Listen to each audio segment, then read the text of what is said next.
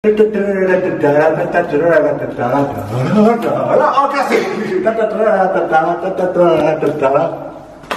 pequeño siempre veía que las personas tenían estas pelotitas y siempre hacían como piscinas y como lugares para tirarse, así como que ¡guau! Y siempre tuve la fantasía de pequeño de hacerlo y nunca lo hice cuando era pequeño, así que ahora soy un adulto, así que ahora puedo, en vez de jugar con 3 pelotitas, ¿por qué mejor no jugamos con 1000?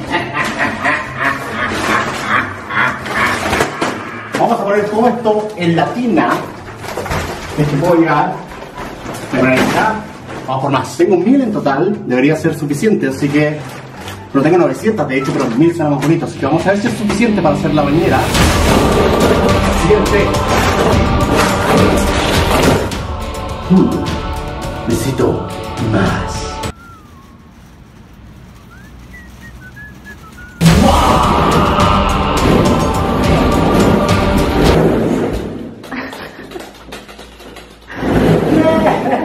Me voy a enterrar, soy una tortuga.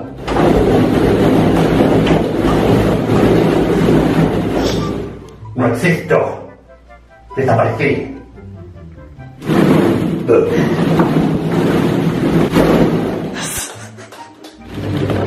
Si tuviera que escribir la sensación, es cool. Es como volver a los 13 años. Si no midiera 1,80 m ahora, sería mucho más fácil porque se me salen los pies.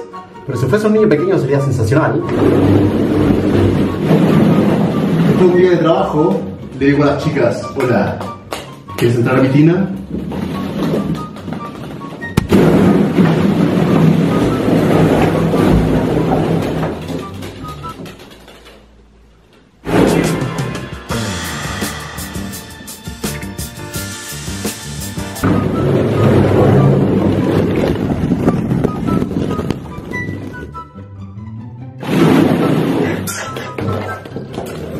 Ok, siempre quise saber qué se sentía estar en una tina llena de pelotas.